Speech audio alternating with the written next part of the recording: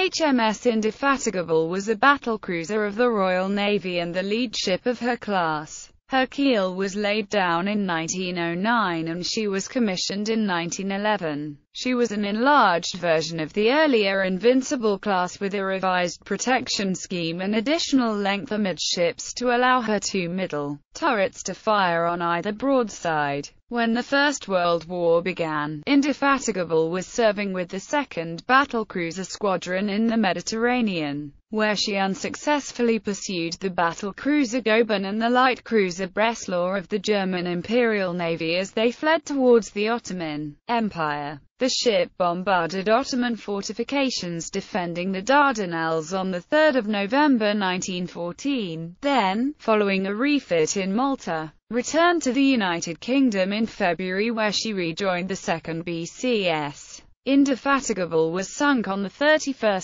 May 1916 during the Battle of Jutland, the largest naval battle of the war. Part of Vice Admiral Sir David Beatty's battlecruiser fleet, she was hit several times in the first minutes of the run to the south. The opening phase of the battlecruiser action, shells from the German battlecruiser von der Tann caused an explosion ripping a hole in her hull, and a second explosion hurled large pieces of the ship 200 feet in the air. Only 2 of the crew of 1,019 survived. Design and description. No battlecruisers were ordered after the 3 Invincible-class ships in 1905 until Indefatigable became the lone battlecruiser of the 1908-9 naval program. A new Liberal government had taken power in January 1906 and demanded reductions in naval spending, and the Admiralty submitted a reduced program, requesting dreadnoughts but no battlecruisers. The Cabinet rejected this proposal in favor of 2 outmoded armored cruisers but finally acceded to a request for 1 battlecruiser instead, after the Admiralty pointed out the need to match the recently published German naval construction plan and to maintain the heavy gun and armor industries. Indefatigable's outline design was prepared in March 1908, and the final design, slightly larger than Invincible with a revised protection arrangement, was approved in November 1908. A larger design with more armor and better underwater protection was rejected as too expensive. Note: planners of Invincible-class battlecruisers. The Indefatigable class has a third superstructure element with P and Q turrets more widely spaced. The ship had an overall length of 590 feet, a beam of 80 feet, and a draft of 29 feet 9 inches at deep load.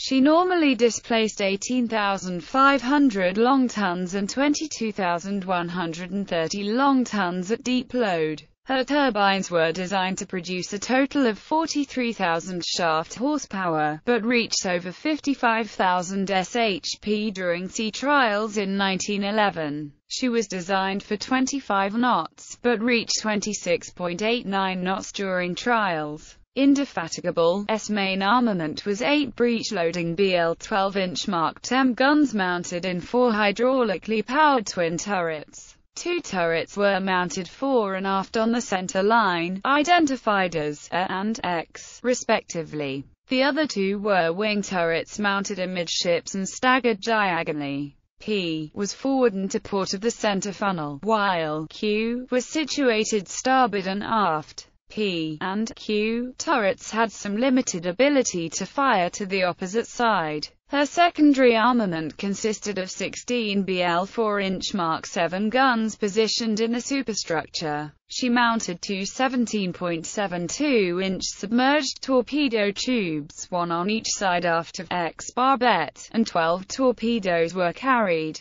Indefatigable was unique among British battlecruisers in having an armoured spotting and signal tower behind the conning tower, protected by 4 inches of armour. However, the spotting tower was of limited use, as its view was obscured by the conning tower in front of it and the legs of the foremast and superstructure behind it. During a pre-war refit, a 9-foot rangefinder was added to the rear of the turret roof, and this turret was equipped to control the entire main armament as an emergency backup for the normal fire control positions. Wartime modifications. Indefatigable received a single QF 3-inch 20 hundredweight anti-aircraft gun on a high-angle Mark II mount in March 1915. It was provided with 500 rounds. All of her 4-inch guns were enclosed in casemates and given gun shields during a refit in November 1915 to better protect the gun crews from weather and enemy action. Although 2 aft guns were removed at the same time, she received a fire control director between mid-1915 and May 1916 that centralized fire control under the director officer who now fired the guns. The turret crewman merely had to follow pointers transmitted from the director to align the guns on the target. This greatly increased accuracy since the ship's roll no longer dispersed the shells as each turret fired on its own. Also, the fire control director could more easily spot the fall of the shells. Service. Early career. Indefatigable was laid down at the Devonport Dockyard, Plymouth on 23 February 1909. She was launched on 28 October 1909 and was completed on 24 February 1911. Upon commissioning, Indefatigable served in the 1st Cruiser Squadron, which in January 1913 was renamed the 1st Battle Cruiser Squadron. In December 1913, she transferred to the Mediterranean, where she joined the 2nd Battle Cruiser Squadron. Pursuit of Goeben and Breslau. Indefatigable, accompanied by the battle cruiser Indomitable and under the command of Admiral Sir Barclay Milne, encountered the German battle cruiser Goeben and the light cruiser Breslau on the morning of 4 August 1914, which were headed east after a cursory bombardment of the French Algerian port of Philippeville. Britain and Germany were not yet at war, so Milne turned to shadow the Germans as they headed back to Messina to recoal. All 3 battle cruisers had problems with their boilers, but Goeben and Breslau were able to break contact and reach Messina by the morning of the 5th. By this time Germany had invaded Belgium and war had been declared, but an Admiralty order to respect Italian neutrality and stay more than 6 miles from the Italian coast precluded entering the Strait of Messina, from which they could have observed the port directly. Therefore, Milne stationed Inflexible and Indefatigable at the northern exit of the strait, expecting the Germans to break out to the west where they could attack French troop transports. He stationed the light cruiser Gloucester at the southern exit, and sent Indomitable to coal at Bizerta, where she was ready for action in the western Mediterranean. The Germans sortied from Messina on 6 August and headed east, towards Constantinople, trailed by Gloucester. Milne, still expecting Rear Admiral Wilhelm Souchon to turn west, kept the battle cruisers at Malta until shortly after midnight on 8 August when he set sail at a leisurely 12 knots for Cape Matapan, where Goeben had been spotted 8 hours earlier. At 2:30 p.m., he received an incorrect message from the Admiralty stating that Britain was at war with Austria-Hungary. War would not actually be declared until 12 August, and the order was countermanded 4 hours later, but Milne gave up the hunt for Goeben, following his standing orders to guard the Adriatic against an Austrian breakout attempt. On 9 August Milne was given clear orders to chase Goeben, which had passed Cape Matapan on the 7th steering northeast. Milne still did not believe that Souchon was heading for the Dardanelles, and so he resolved to guard the exit from the Aegean, unaware that the Goeben did not intend to come out. On 3 November 1914, Winston Churchill, then First Lord of the Admiralty, ordered the first British attack on the Dardanelles following the commencement of hostilities between Ottoman Turkey and Russia. The attack was carried out by Indomitable and Indefatigable, as well as the French pre-dreadnought battleships Suffren and Verite. The intention of the attack was to test the fortifications and measure the Turkish response. The results were deceptively encouraging. In a 20-minute bombardment, a single shell struck the magazine of the fort at Sed El Bahr at the tip of the Gallipoli Peninsula, displacing 10 guns and killing 86 Turkish soldiers. The most significant consequence was that the attention of the Turks was drawn to strengthening their defenses. and they set about expanding the minefield.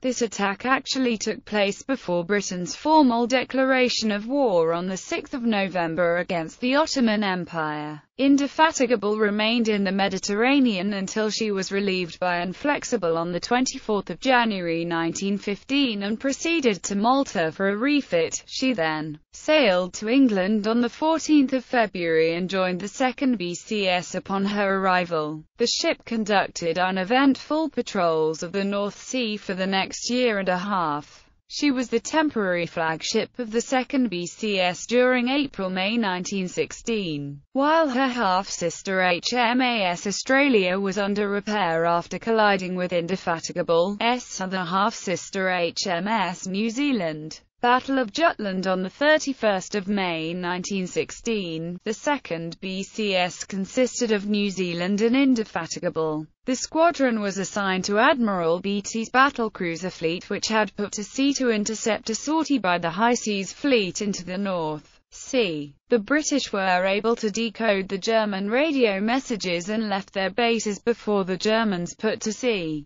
Admiral Franz von Hipper's battlecruisers spotted the battlecruiser fleet to their west at 3:20 p.m., but Beatty's ships did not spot the Germans to their east until 3:30. 2 minutes later, he ordered a course change to east-southeast to position himself astride the Germans' line of retreat and called his ship's crews to action stations. He also ordered the 2nd BCS, which had been leading, to fall in astern of the 1st BCS. Hipper ordered his ships to turn to starboard, away from the British, to assume a southeasterly course, and to reduce speed to 18 knots to allow 3 light cruisers of the 2nd Scouting Group to catch up. With this turn, Hipper was falling back on the High Seas Fleet, then about 60 miles behind him. Around this time Beatty altered course to the east as it was quickly apparent that he was still too far north to cut off Hipper. This began what was to be called the run to the south, as Beatty changed course to steer east-southeast at 3:45, paralleling Hipper's course. Now that the range closed to under 18,000 yards, the Germans opened fire first at 3:48, followed by the British. The British ships were still in the process of making their turn, as only the 2 leading ships, Lion and Princess Royal, had steadied on their course when the Germans opened fire. The British formation was echeloned to the right, with Indefatigable in the rear and furthest to the west, and New Zealand ahead of her and slightly further east. The German fire was accurate from the beginning, but the British overestimated the range as the German ships blended into the haze. Indefatigable aimed at von der Tann, and New Zealand targeted Moltke while remaining unengaged herself. By 3:54, the range was down to 12,900 yards and Beatty ordered a course change 2 points to starboard to open up the range at 3:57. Around 400, Indefatigable was hit around the rear turret by 2 or 3 shells from von der Tann. She fell out of formation to starboard and started sinking towards the stern and listing to port. Her magazines exploded at 4:03 after more hits, one on the forecastle and another on the forward turret. Smoke and flames gushed from the forward part of the ship and large pieces were thrown 200 feet into the air. The most likely cause of her loss was a deflagration or low-order explosion in X magazine that blew out her bottom and severed the steering control shafts, followed by the explosion of her forward magazines from the second volley. Von der Tann fired only 52 28-centimeter shells at Indefatigable before she exploded. Of her crew of 1,019, only 2 survived. While still in the water, 2 survivors found Indefatigable's captain, F. Sowerby, who was badly wounded and died before they could be rescued.